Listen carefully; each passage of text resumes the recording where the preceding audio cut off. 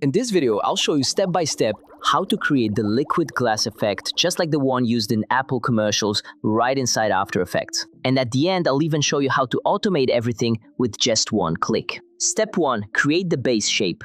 Select the rectangle tool from the top toolbar. Draw a rectangle in the center of your composition. In the shape options, set roundness to 80 to smooth the corners. Use the Align panel to center it perfectly. Step 2. Duplicate and rename layers. Duplicate the rectangle layer twice, Ctrl-D 2 times. You should now have 3 layers. Rename them Refraction, Liquid Glass Stroke. Step 3. Set up the refraction layer. Select the refraction layer. Change the fill color to black. Go to Layer, Layer Styles, Inner Glow. Click on Inner Glow and configure the following settings. Color, white, blend mode, normal, opacity 100%, size 40 pixels. Effects to the liquid glass layer. Select the liquid glass layer. Apply these 5 effects: brightness and contrast, Gaussian blur, noise transform, displacement map.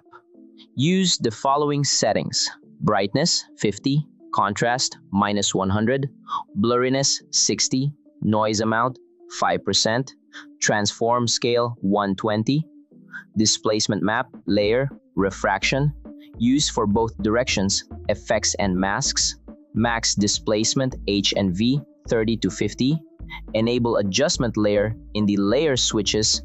Step 5. Style the stroke layer. Select the stroke layer.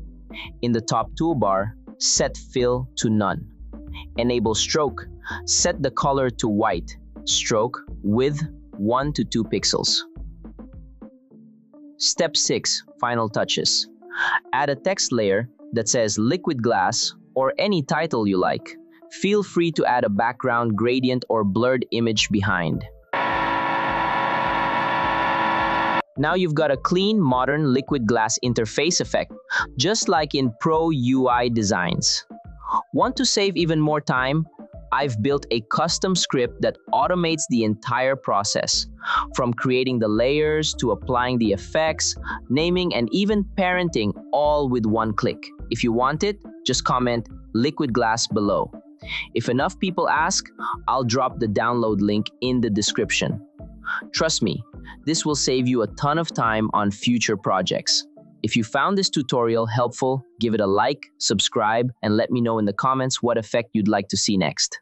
Thanks for watching. See you soon.